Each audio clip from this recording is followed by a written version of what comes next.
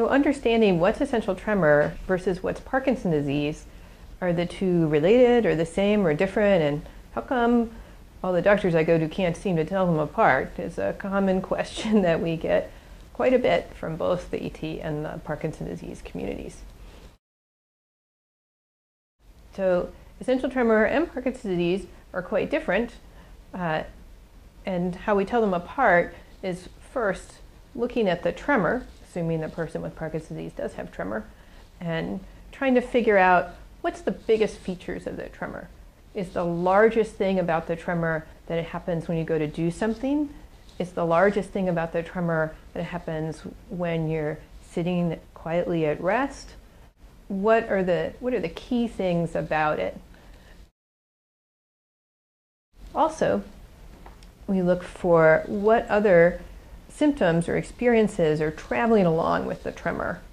So is it someone who has a mild balance change and an action tremor and a little tremor in their voice, and so these things are traveling along with the main tremor?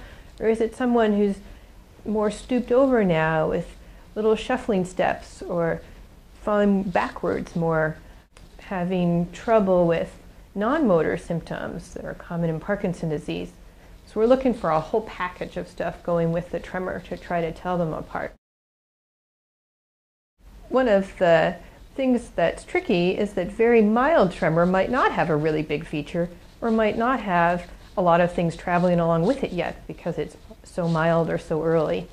That's what can lead to misdiagnoses.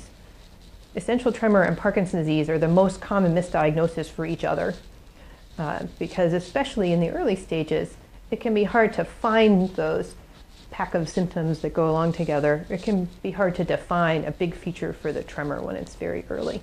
There's a difference between misdiagnosis and one thing turning into the other, or the two things happening together. Certainly we see people who have both essential tremor and Parkinson's disease and successfully treated for both things at the same time. That's well reported, and lots of people do experience that.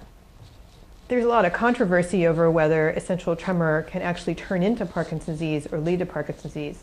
So far, the most recent big studies of tracking people with essential tremor say, no, essential tremor doesn't turn into Parkinson's disease. But it is possible for someone who's had essential tremor for many decades to then develop Parkinson's disease and have both things, because both things are common. That doesn't mean that one turns into the other, but that the experience of having both is possible. Certainly, essential tremor and Parkinson's disease seem to be related. They both feature tremor, and it could end up being true that they both impact similar areas of the brain, or that similar things happen to nerve cells in both disorders. So we are still looking for connections between the two, but we don't really think that one means the other. There are definitely similarities that the two share. One's the variety of patient and family experiences. It seems straightforward to say essential tremor, but one person might have a very severe head and neck tremor and voice tremor and no tremor in their hands, while someone else may have tremor in their hands, balance changes, anxiety, and no problems with their voice.